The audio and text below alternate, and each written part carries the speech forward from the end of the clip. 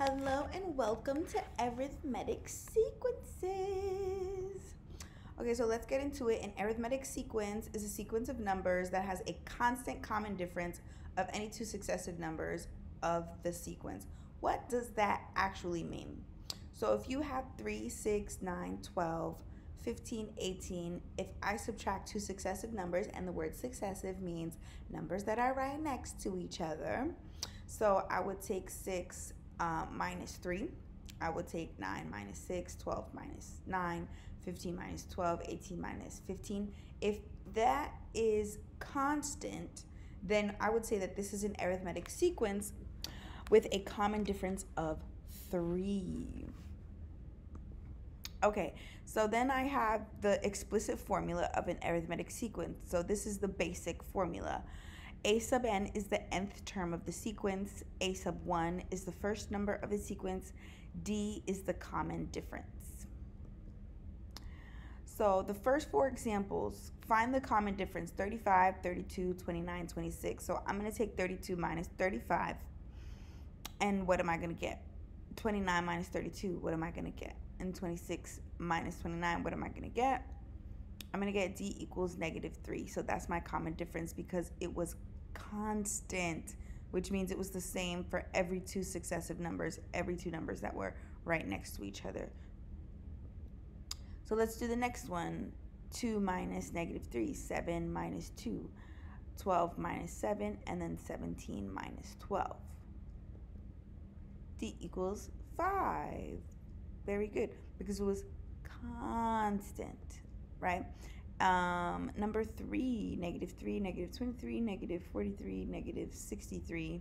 Let's do -23 minus -3. Let's do -43 minus -23. Let's do -63 minus -43.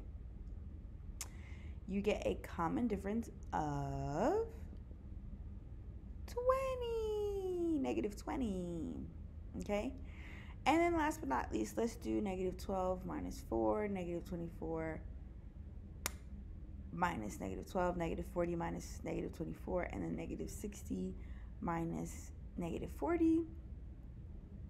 So -12 minus -4 is going to give me what?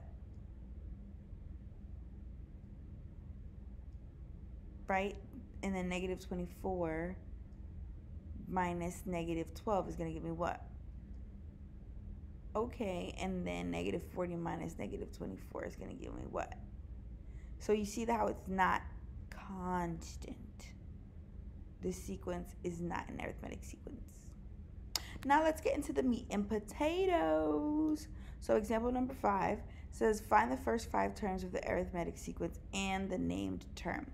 So it's easy when they give you the formula to find a sub 1, which is the first position, you're going to plug in a 1. To find a sub 2, which is the second position, you're going to plug in 2 for n. And then to find a sub 3, you're going to plug in 3. Boom, we're going to do some math. 7 times 1 is 7, plus -11 is -4. 7 times 2 is 14, plus -11 is 3. And then 7 times 3, which is 21, plus -11 is going to give me 10.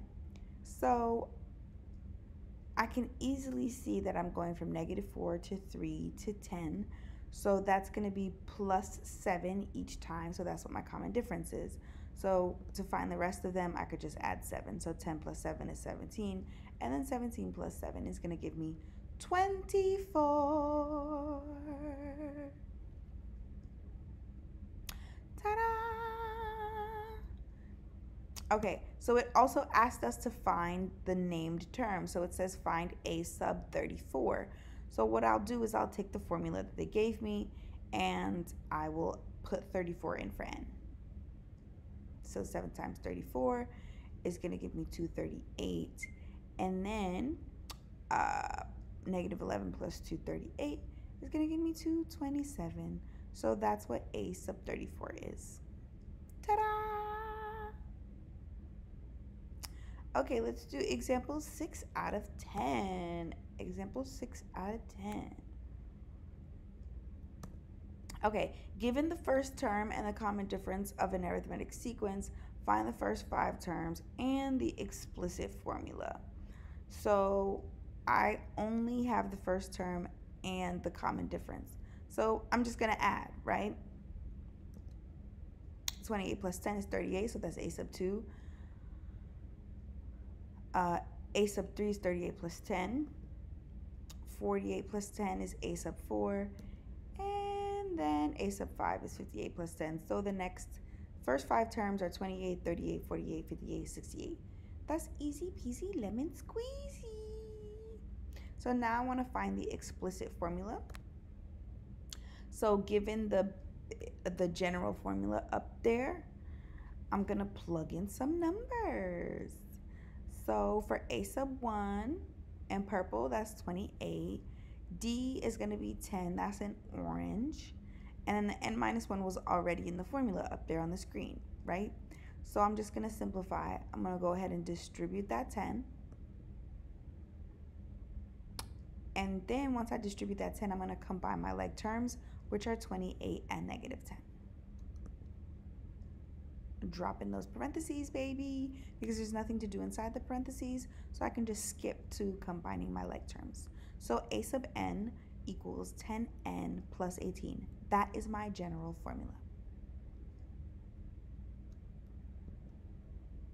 Example number 7 out of 10.